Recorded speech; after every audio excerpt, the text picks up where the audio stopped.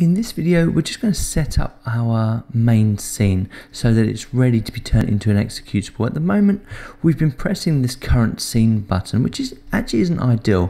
What we really want to do is see how it's going to play once we turn this into an executable or we turn it into a proper device file. Obviously, it needs to load the very first scene. So we can press the play button rather than this button. So the very first scene for us is going to be this main menu. Now there's a couple of ways you can do this.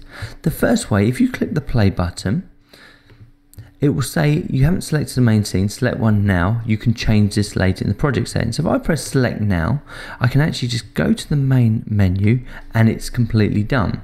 Now if you were to change your mind, and then press open of course, if you were to change your mind later on, what you'd do is you come back to project settings, and under the run menu, so here it is, applications run menu, you've got your main scene, and if you press the file icon, it gives you exactly the same one, and you can do it from here.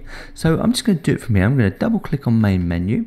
It's going to open up, and the minute I close this, it will do it. So now when I press the play button, all being well, it will open the very first scene of my game. So now you can see I'm all ready for the executable, and I can play through my game every single time the way I would expect to. So get that done, and then in the next one we'll start building the executable so you don't have to always be running Godot to play your game.